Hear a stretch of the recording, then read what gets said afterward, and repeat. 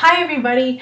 So it's been a week since my last video, and today I'm going to give you another weight loss update. And I'm also going to, later on in the video, I'm going to give you guys some examples of what my day looked like in terms of food, so you guys have an idea of what I've been eating and how much food I eat. So for last week, I weighed in at 165.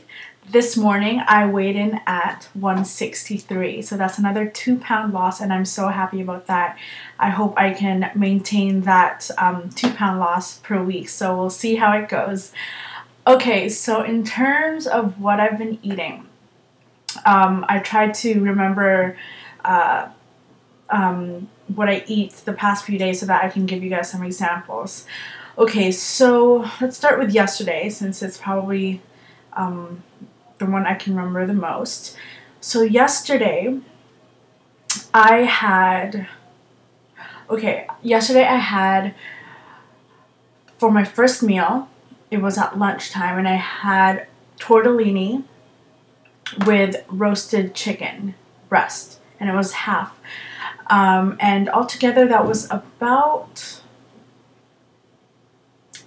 13 points, and that is a lot, but lunch is usually my biggest meal anyway. Oh, and by the way, I don't usually have breakfast. I think for breakfast, just before I left, sorry, okay, let me start all over again. I'm going to start from the very, very beginning, like the very first thing that I ate yesterday. Okay, so in the morning, just before I left for school, I had like a piece of chicken. I had 2 bites of chicken breast, so that was probably just like a point or something.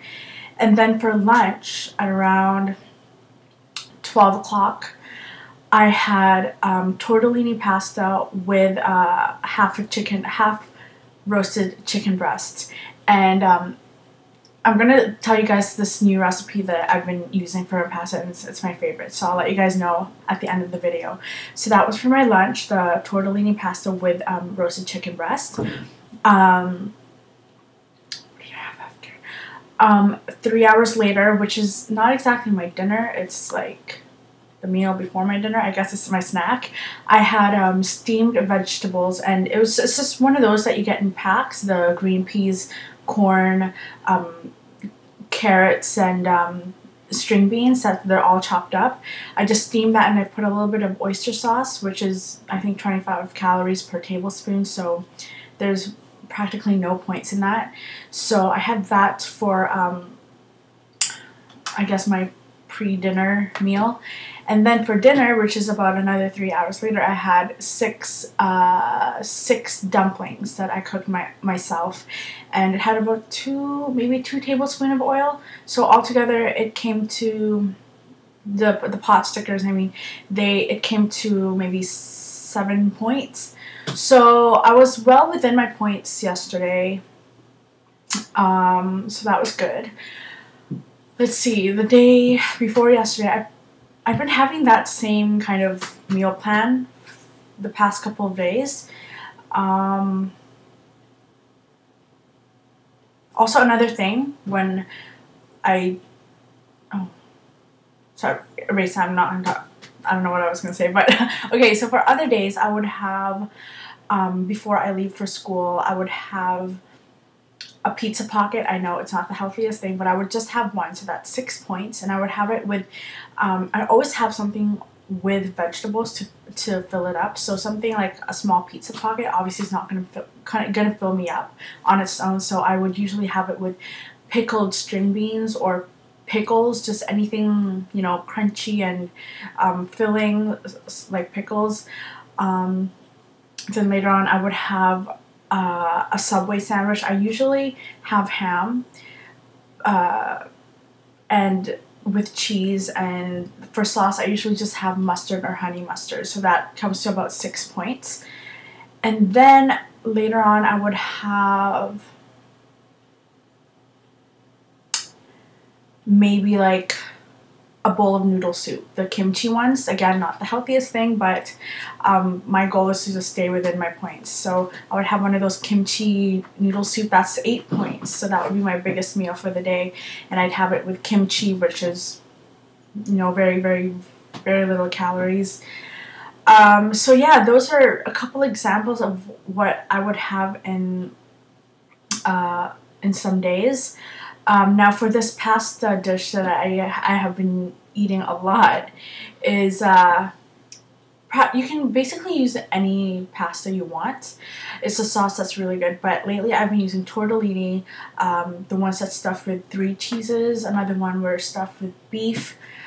And when I have these pasta, it would be about maybe a cup, so it's not very much. So it's really good, but obviously I can't have a lot of it either. So what I've been using is a tortellini stuffed with cheese or beef.